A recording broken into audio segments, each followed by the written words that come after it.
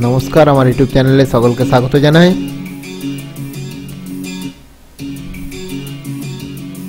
ভূগোল সংক্রান্ত খবর বা ক্লাস 11 12 এবং ক্লাস 10 এর থিওরিটিক্যাল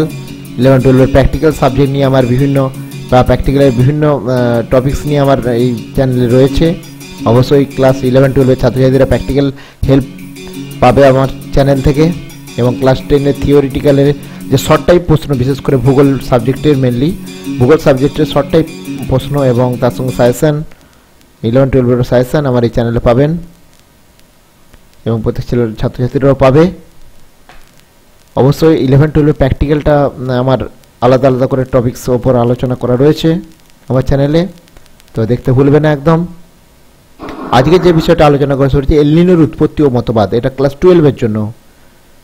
বা ক্লাস 10 এ তো রয়েছে এল নিনো সম্পর্কে মতবাদের ব্যাখ্যা, সেটা আমি দিচ্ছি এখানে, ব্যাখ্যাটা বলে যাচ্ছি একটু।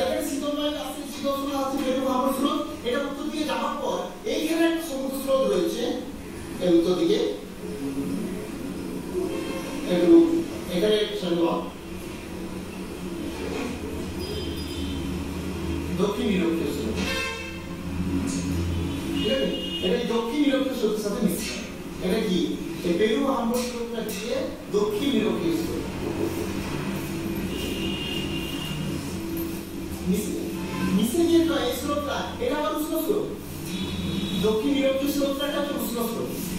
আমি লাল লাইনটা উষ্ণ স্রোত দিয়ে দেখাচ্ছি, তাহলে বুঝতে পারবে সুবিধাটা। তাহলে উষ্ণ স্রোত এর সাথে মিশে যায় দিয়ে এই দিকে এসে দেখো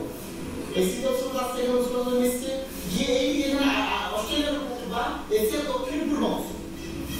এই এশিয়ার দক্ষিণ পূর্ব অংশের দিকে চলে আসে ঠিক আছে তাহলে এখানকার সমস্ত এই স্রোতের জল বা সমুদ্রের জল উষ্ণ হয়ে এখানে আসছে এটা উপর দিকে উঠে উষ্ণ হচ্ছে উষ্ণ হওয়ার পর দক্ষিণে স্রোতটা উষ্ণ আছে উষ্ণতা হওয়ার পর সেই উষ্ণ স্রোত এই জলটা এখানে চলে আসছে দক্ষিণ দিকে আসছে এই পশ্চিম দিকে বসন্ত মহাসাগরের পশ্চিম দিকে আসছে পূর্ব দিক থেকে পশ্চিম দিকে আসছে এসে কি হয় তাহলে এই দিকে কিন্তু জলের উষ্ণতাটা ক্রমশ বাড়াতে থাকে জলটা গরম হয়ে যায়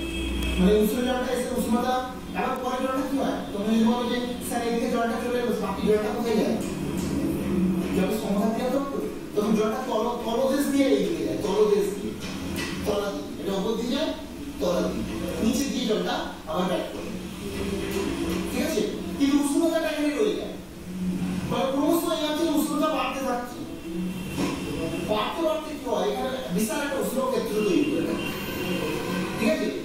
এবং তখন কি হয় এই জলের সমতা চলে জলটা টানা হয়ে যাচ্ছে তো তখন এই যে লাইন বরাবর এই স্রোতটা এদিকে যায় সেই লাইনটাকে বলা হচ্ছে থার্মোক লাইন বলা হয় তোমাদের বইয়ে ব্যাখ্যা থার্মোক লাইন এই থার্মোক লাইন বরাবর এই উষ্ণ জলটা যখন এই জলটা যখন এখানে চলে উষ্ণ জলের ক্ষেত্রে বাড়িয়ে যাচ্ছে এই উষ্ণ জলটা আরো এদিকে ঠেলা চলে আসছে উষ্ণ জলটা জমছে তো জমতে জমতে উষ্ণতা বাড়িয়ে দিচ্ছে উষ্ণ জলের পরিমাণটা বেড়ে যাচ্ছে দিয়ে থার্মোক লাইন বরাবর এইদিকে চলে আসছে থার্মোক লাইন বরাবর এইদিকে যখনই চলে আসছে তখন উষ্ণ ক্ষেত্রটা যখন এখানে চলে আসছে এখান থেকে যখন এইখানে চলে আসছে উষ্ণ ক্ষেত্র এই দিক থেকে ট্রান্সফার হয়ে যায় তাহলে উষ্ণ ক্ষেত্রটা যখনই এখানে চলে আসছে আর তখনই নিশ্চয়ই এখানে উষ্ণতাটা কিছু কমে যাবে তখন এখানে অপেক্ষিত শীতল অবস্থা বিরাজ করবে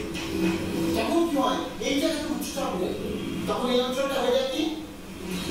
উচ্চচাপ অঞ্চল হয়ে যায় আর এখানে উষ্ণতা আসার জন্য এখানে কি হয় তখন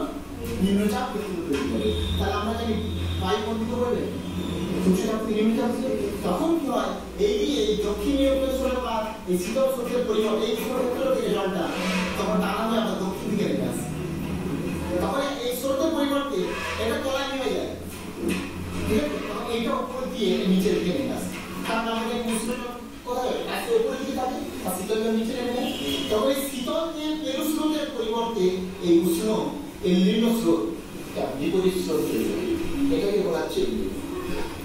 মানে এই উষ্ণ ক্ষেত্রটা বাড়তে পারবে এখানে কার্বন ডাই অক্সাইড এসে এখানে উষ্ণ ক্ষেত্র তৈরি করে তাহলে এখানে উষ্ণতা মানে নিম্নচাপ তৈরি করে এবং উচ্চচাপ তৈরি হয়ে যাবে তারপরে এই স্রোতের পরিবর্তে উল্টো দিক থেকে একটা স্রোত তৈরি হয় এটা আমাদের অন্তর্গত হবে তাকে কখন জমে যায় সেটা বলা যায় না আমার সাথে কখন উষ্ণ ক্ষেত্রটা বেড়ে যাবে বলা যায় না তাহলে তুমি বলতে পারতে সবসময় যাচ্ছে মানে সবসময় এমনি হবে না আমরা জানি পৃথিবী চারদিকে তারা সবসময় ঘুরছে তাই তো কিন্তু চন্দ্রগ্রহণ সবসময় হচ্ছে কি সূর্যের চারদিকে পৃথিবী হচ্ছে সবসময় সূর্যগ্রহণ হচ্ছে কি তাহলে আমরা একটা পরিষ্কার পড়ে যাই তখন হবে সেই রকম ঘটনা দেখো তখন একটা উষ্ণক্ষেত্র তৈরি করে উচ্চচাপ তখন স্রোত টানা বেরিয়ে আসবে এবং উষ্ণজলটা এসে শীতল মেরু স্রোতের পরিবর্তে দক্ষিণমুখী একটা স্রোত তৈরি হবে যাকে বলা হচ্ছে এইভাবে বোঝা গেল